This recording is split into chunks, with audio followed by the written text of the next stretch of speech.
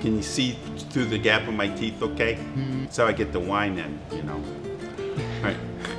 Hi, my name's Rob Lehner, certified sommelier here at Sal's Beverage World. And I'm tasting the Mariano Lacort Rioja the Reserva. This is a 2011 vintage. Now by law, the Reservas have to be held at the winery for 3 years. Minimum of 1 year in oak, 2 years in the bottle before release.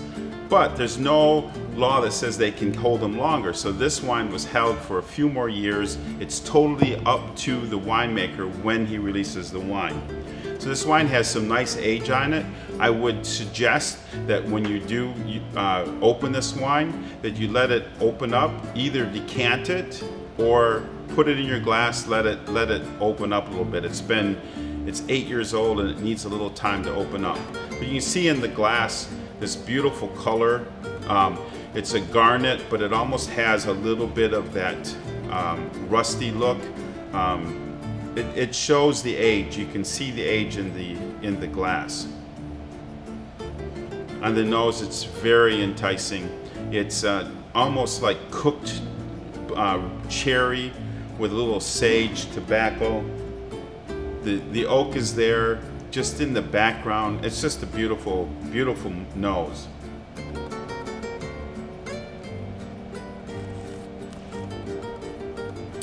On the palate, the cherry comes through really nice, strong, with some very firm tannins, but not overpowering. This wine definitely needs food. Boy, on the finish, you get this acidity that kind of makes your mouth water.